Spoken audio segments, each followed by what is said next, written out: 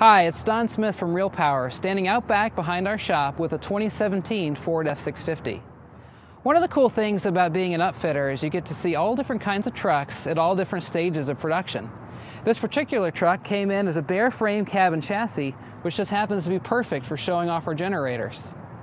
On the rail here, we got a 60 kilowatt direct drive unit, which is the same size as what we put on the F550. But since the 650 is so much larger, we can get away with mounting it right here on the side.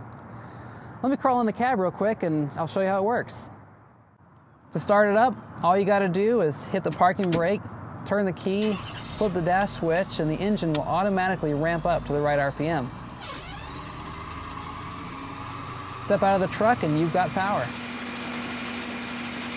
To stop, just hit the brake or the PTO switch and everything shuts right down. Couldn't be easier.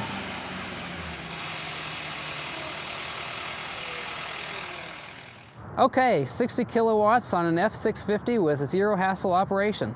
I think that's something we can all agree is just about perfect. Check us out on the web or subscribe to our channel if you'd like to learn more. I'm Don Smith from Real Power. Thanks for watching.